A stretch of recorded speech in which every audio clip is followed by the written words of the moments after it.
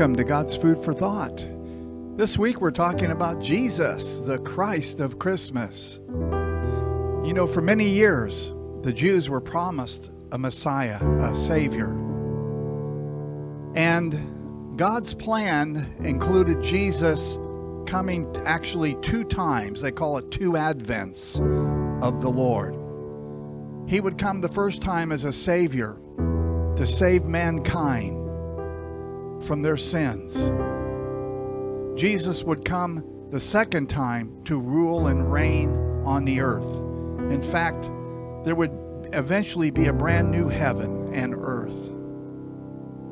And the Jews understood only the second coming of the Lord, coming to rule and reign, to set them free from the Roman government and the different people that oppressed them. They didn't understand, even though it was in their scriptures, about the suffering servant, Jesus coming to die for our sins. You might say they could not see the forest for a tree. The tree that blocked their view was actually the cross of Jesus Christ. When Jesus was born, very important how he was born. And we're going to look at that today, how God fulfilled prophecy hundreds and hundreds and hundreds of years before, showing his first advent, how he would come, and how Jesus fulfilled it. First place we go to is about 1,500 years before Christ, in the book of Numbers, chapter 24. We're going to look at verse 17. It says, I see him. Notice that the translators capitalize him, representing the Lord. But not now. I behold him, but not near. A star shall come out of Jacob. Now Jacob, of course, and Israel are the same people. It's they referred to Jacob, that was his first name, then he got named Israel. A star shall come out of Jacob, a scepter shall rise out of Israel. Now a scepter is a sign of kingship. Jesus is both the Lion of the tribe of Judah and the Lamb of God. He is both at the same time, but would appear in time in 2 different time periods. He came first as the Lamb. Let's look at Matthew chapter 2, verses 1 and 2. In the light of just reading what we read out of the book of Numbers. Now after Jesus was born in Bethlehem of Judea, in the days of Herod the king, behold, wise men from the east came to Jerusalem, saying, where is he who has been born King of the Jews? For we have seen his star in the east and have come to worship him. So referring all the way back to the book of Numbers, about a star shall come out of Jacob, shall come out of Israel. And they said, we will worship him. That would only be right if he were God. God says not to worship idols or worship anything except God and him only. Another sign that Jesus is not only the Son of Man, but the Son of God.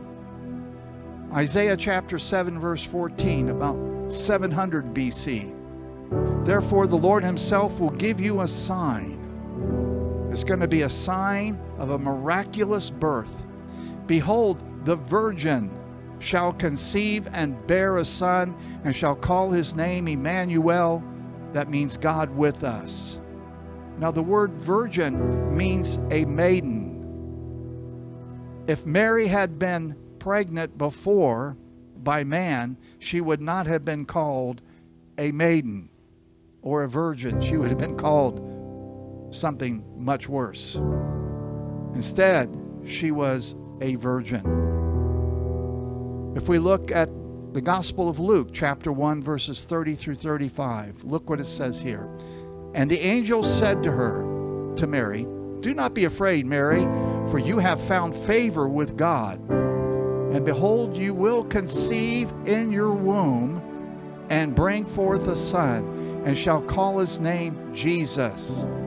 He will be great, and he will be called Son of the Highest. When you talk about the highest, you're talking about El Elyon, the Most High God.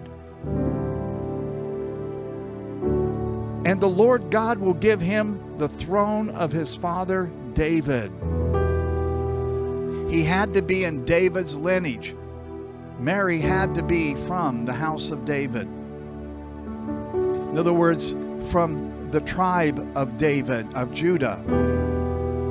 Not any of the other tribes would have worked. Had to be the one tribe out of 12. He will reign over the house of Jacob, that's Israel, forever. And of his kingdom there will be no end. That only can refer to God. And we skip down to 35. It says, and the angel answered and said to her, the Holy Spirit will come upon you, and the power of the highest will overshadow you. You see, only God could do this miracle. If God could create the entire universe out of nothing, I think he could make this happen. He said, therefore, also that Holy One who is born will be called the Son of God. Holy One. Why was he holy? Adam was not his father. We all inherited our sin nature from all the way back from Adam. From Adam, all became cursed. Through Adam, all had that sin nature. Jesus did not have Adam in his lineage. Mary was, but Mary simply was the one who brought forth the Son, conceived by the Holy Spirit. So here he is, Jesus, the first one since Adam, the original Adam, born, it came forth without any sin. You see, he had to be perfect in order to offer his life for us. He will be called the Son of God. Revelation 1:8 says, Jesus says, I am the Alpha and the Omega, the beginning and the end, says the Lord, who is and who was and who is to come, the Almighty. He is the great I am. He's always now. In time, in the creation where things are moving, and therefore we have time. Because of motion, we have time. And then within that motion, he's also who was and is to come. But he is the I am. It said, it begins with who is. God gave his name. I am. That's my name. He is existence. The fullness of Jesus' mission to save us was totally dependent on his virgin birth. He could not have been born in sin like the rest of us. No one, no person born could save mankind. Beyond all our celebrations, Santa Claus and extensive gift buying, the virgin birth of Jesus has the greatest meaning of all. It's a meaning of eternity. Being joined with him. Of all those that were born, remember, Adam wasn't born. He was created by God as the body that Jesus dwelt in was created by God.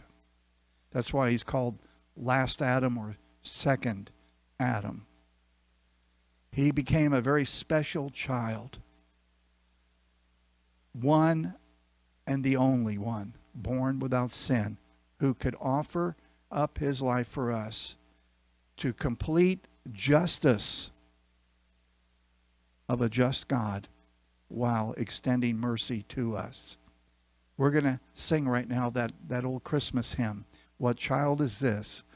And I pray that it blesses you. We'll see you tomorrow. We have a lot more to share about the Christ of Christmas. What child is this who came to rest on Mary's lap is sleep.